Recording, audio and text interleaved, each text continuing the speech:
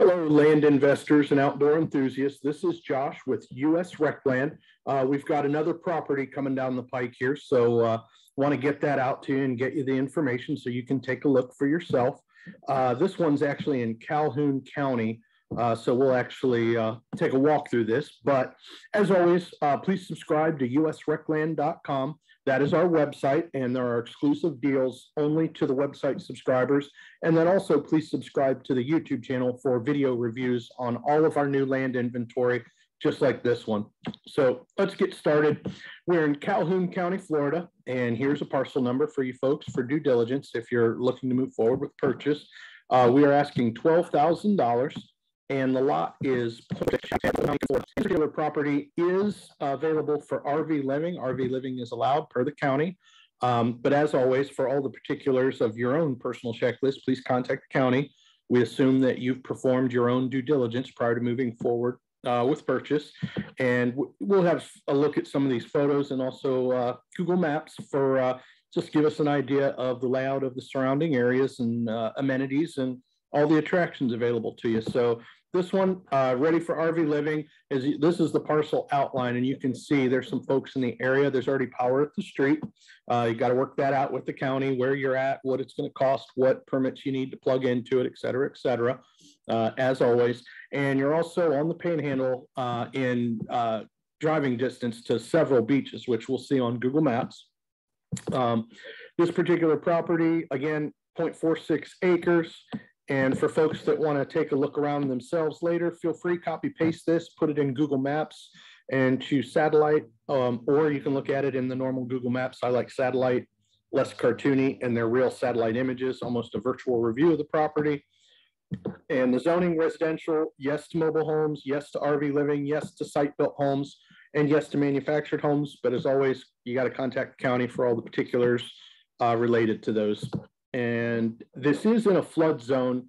It's zoned AE, but there's a 1% chance of flood in every 10 years.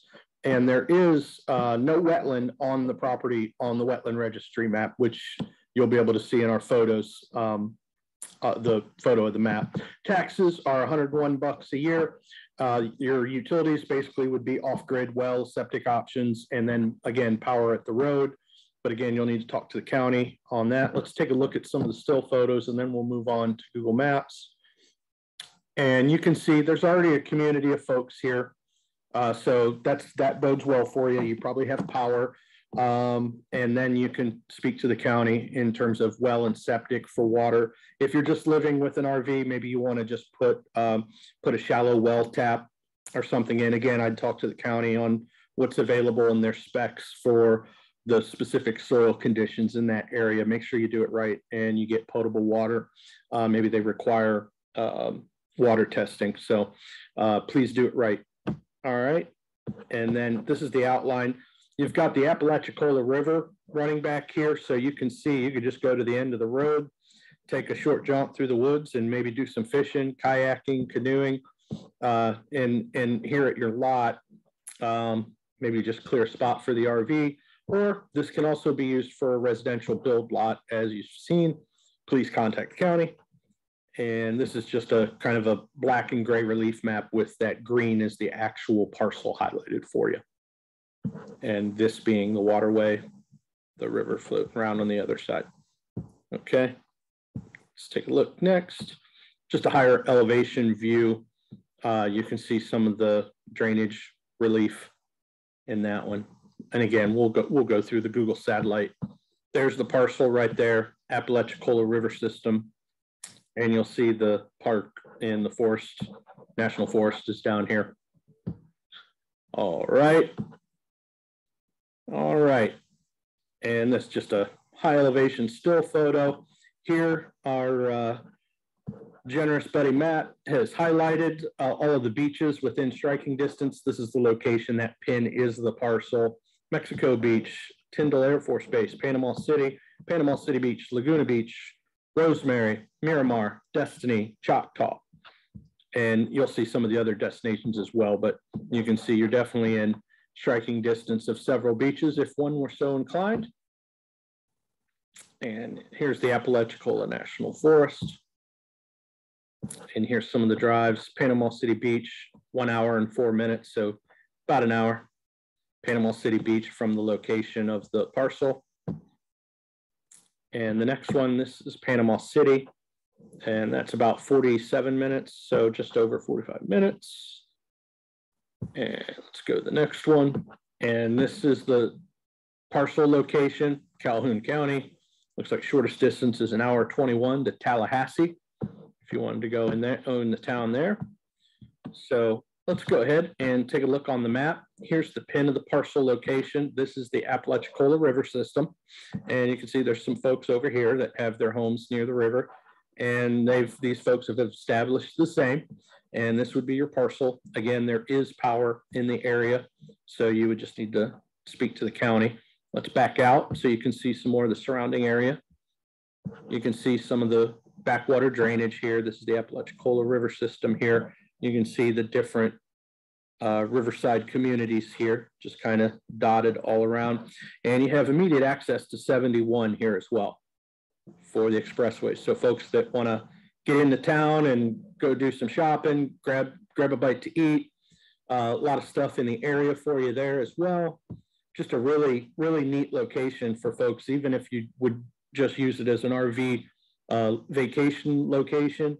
Man, that would, even that in of itself, this is a great location just because of the myriad of different opportunities available at the beach.